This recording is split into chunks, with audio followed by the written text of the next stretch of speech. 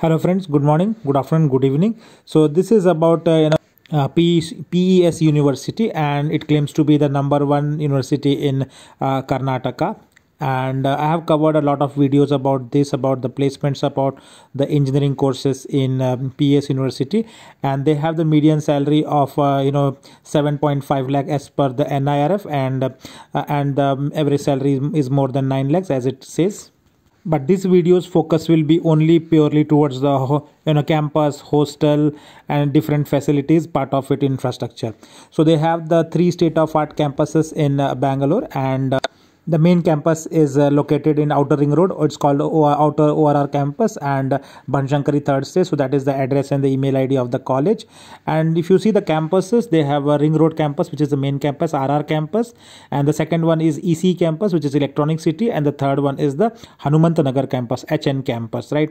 So they offer a good number of courses, around computer science, mechanical, electronics, electrical, and others, on part of your engineering program. But apart from that, they do have architecture, design, law, pharmacy, commerce, and lot of other MBA programs. From the engineering standpoint, right, they do also accept the pesit exam as well as the CET, which is the Karnataka CET exam, right? So in case you are going for engineering, then you have two campus options. One is the main campus, Ring Road campus, where kcet code is E009, and if you are going for Electronic City campus, then the kcet code is E141. And both the colleges are affiliated to PES University, as it's a common placement which happens, right? So let's check the campus tour for this with respect to infrastructure.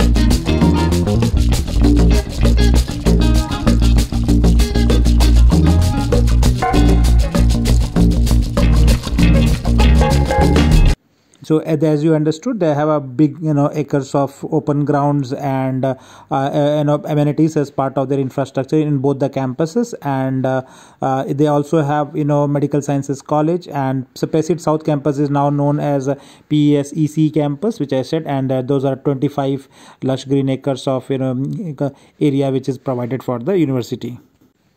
So as you understand, it has a good number of sports and the recreational facilities at both the campus of Electronic City as well as the Ring Road campus, right? And it all well-maintained sports ground. So in terms of the sporting activity, they have multiple basketball courts, the Hostel fort, the cricket fields, and they have basketball courts, indoor also, and badminton courts, indoor badminton courts, indoor table tennis courts, and volleyball courts, and as well as there are free play areas where you can get other sports also. So this section I'm specifically making for the new students so that they can be prepared for the first day, whether they are coming through PESET or the KCET exam. So if you are coming through KCET exam, then you need to have an CET admission order, your 10+2 marks card, right, and the 10th mark sheets originals, and the transfer certificates and the migration certificate. So you see the original. So they will keep your 10th and 12th mark sheet original so that you will not be able to get it back in next 2 to 3 years, right? So original will be always with the college with respect to PES University or any other corner in Karnataka, right? It is all with the college. And migration certificate you have to get if you are not a PU student, and a copy of Aadhaar card is required, tuition fee receipt is required, 4 copies of color passports. And then for reservation candidates who are coming through kcet, they will have to get the respective income certificate, rural or the Kannada medium certificate, or any type of sports and the defense or the ncc quota they are claiming, right? So the same thing you would have done already with the ka for verification purpose, but the copy of those all things needs to be submitted with the college also, right?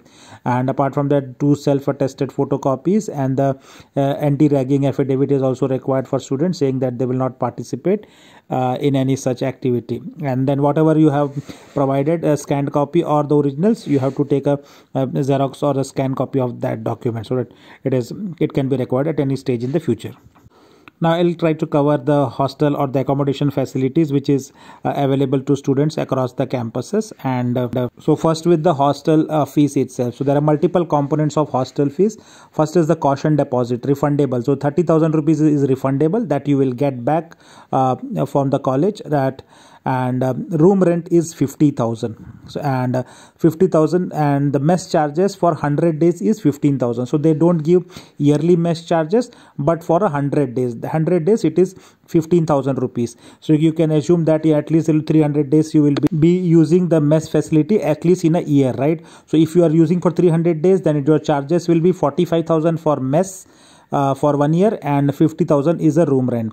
Then there is a application fee which is 100,000 rupees, and the total fee is 96,000 including caution deposit. Plus there will be mess charges for additional 100 plus 100 days, right? So you can believe that it will be around 1.3 to 1.4 lakhs which you'll have to spend total, right, as a hostel fee for 1 year. And also the facilities, they have the facility of gym, right? So which provides for all the good number of equipments, fitness treadmills and all, right? And cross trainers, and they have a good stretchable area, and cardio machines are also there. So in case you want to avail the gym facilities, it is available at the rate of 1200 rupees per year. So this is applicable for full-time staff as well as the students, right? Now coming to the hostel admission part of it, a brief amount of information is available how the admission in hostel happens. So you'll have to contact the boys hostel office, and from there you will be taken in the freshers area and common, and then you will visit the rooms which are available in different blocks of the hostels, right, which are for the freshers. And you can walk through that, and if you are satisfied and desire to take the hostel accommodation, then you have to follow the number of steps which I'm showing right now. So basically you will have to get introduced to a local guardian LG, and your LG guardian LG or the local guardian with warden which will be assigned, and to register and attend the briefing session of what will be the facilities are offered as well as the rules and regulations of the hostels.